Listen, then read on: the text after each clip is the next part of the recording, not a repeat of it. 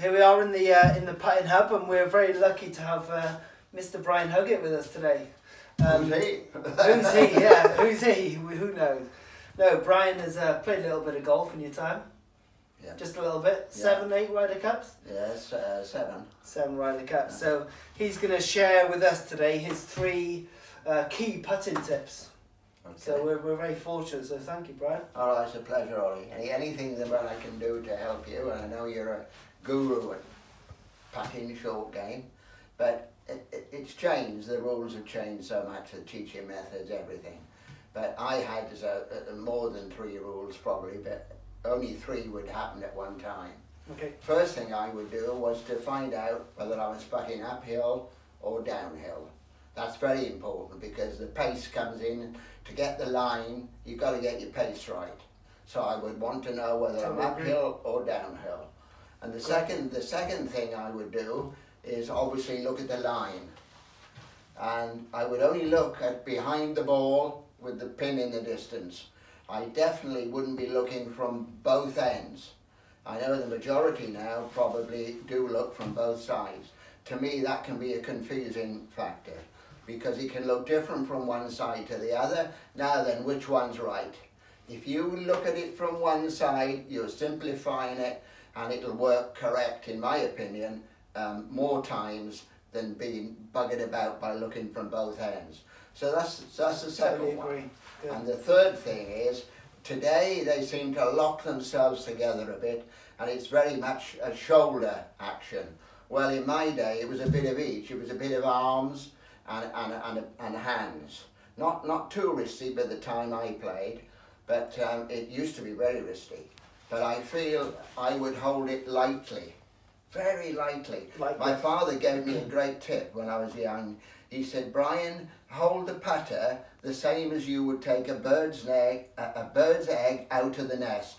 When you were a naughty boy and you used to go up in the rocks in Neath and bird's nest.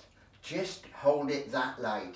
And that's what I tried to do, and I stuck with it, you know, for about 30 or 40 years. Good. I never held it tight. But I think they hold it a bit tighter now because it's very much a rocking motion I'd agree and with not you, so yeah. much touch coming into it. I totally agree. I think players can look quite sort of robotic. Yeah, and it makes them look stiff. Stiff, yeah. You know, you in lose my a bit of opinion. feel. As Yeah, you said. but it is feel. It's the small parts of the body, the totally fingers agree. that come into the stroke in my day. You've got to but- use some wrists in the putt yeah, and I stroke. think Not a lot. no, and today they seem to be using the bigger muscles more than the smaller muscles throughout the swing. Even the swing now, Yeah, it's we were much just more talking- wooden. This DeChambeau guy. DeChambeau, yeah. I mean, he's unbelievable. I can't believe how he does it, especially his pitching. I know we've gone to pitching now, but you'll double him if he... Yeah, we carry on. Talk about pitching. There we It's are. interesting. So anyway, Ollie, I hope that'll be something for you Cheers, as Brian, clients thank you. to Can I ask to you learn from. Can I ask you one more question? Yes. You had a putt in 1969 in London Yes. to win the good, Open. good.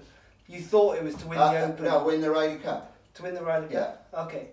How did you feel, and what did you Well, go I through was- mentally to prepare yourself to hold that? Well, I was very nervous, like anybody would be, and having heard a roar at 17, where I thought Jacqueline had actually won, but he hadn't won. You can tell by the roars what was going on, and I thought, well, yes, I got to hold this with Casper.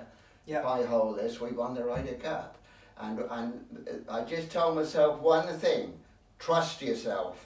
That's all. Trust yourself. And did you? And I did, yes. And I it did. went in? I hold it well. It Brilliant. didn't ring round the hole, but I wouldn't have cared how it would have gone. It went in, yeah. But it went in nicely. It was about 4.5, 5 foot it was. Perfect. And of course, eventually, over a period of time, there wasn't golf on TV like there is today. But you know, that was quite a famous putt. As it happened, it ended up with a tied match, as we know. Yeah. But the funny thing is, over maybe a period of 5 or 6 years, when I used to do question and answer on corporate days and things, that 4 to 5 foot putt became 7 or 8 foot. Oh, did it in go its longer? stretch. Yeah. But had I missed it, it would have gone down to about a foot. Yeah, I bet. Thanks a lot, Brian. All right. Cheers, thank good. you. Thanks. Cheers. Thanks very Good to much, see you. Ollie. Thank you, Ollie.